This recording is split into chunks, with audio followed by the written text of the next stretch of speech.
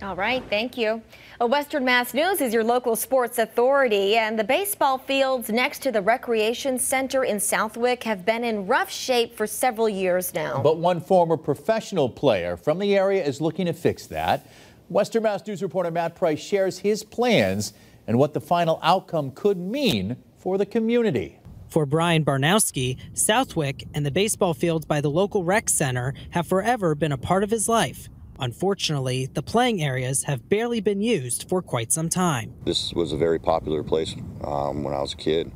You know, we had concessions going. We had, every night seemed like this place was packed. Sinking dirt, weeds in the infield, and fences in disrepair have made it tough for any games to be played. A former Red Sox farm player and currently the president of the Southwick Rec Center's baseball operations, Barnowski tells Western Mass News he is looking to raise money to refurbish the two main fields and bring baseball back to his hometown.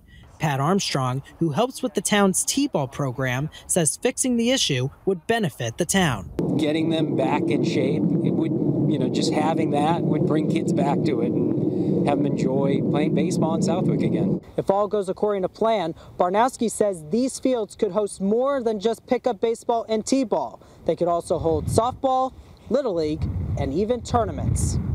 We need equipment, we need balls, we need, volunteers for umpiring. There's just a lot of things that go on, and obviously the start is the fields. Baseball, the numbers have dropped, and I know surrounding towns, same thing. We've got the fields here. We can partner up with these surrounding towns and get, kids playing, because I think that there is a shortage of fields, for everybody. The goal is to raise at least $20,000 through GoFundMe and get as many donations and volunteers as possible. Barnowski says for him, giving back to his community is a home run. I have two 6-year-olds that are going to start playing, and I want them to have somewhere to go and somewhere to be proud of.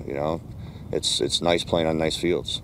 You get more people. The hope is they will start refurbishing the two main fields in mid-April. In Southwick, Matt Price, Western Mass News. And you can find a link to the GoFundMe at westernmassnews.com or our app and click on the As Seen on TV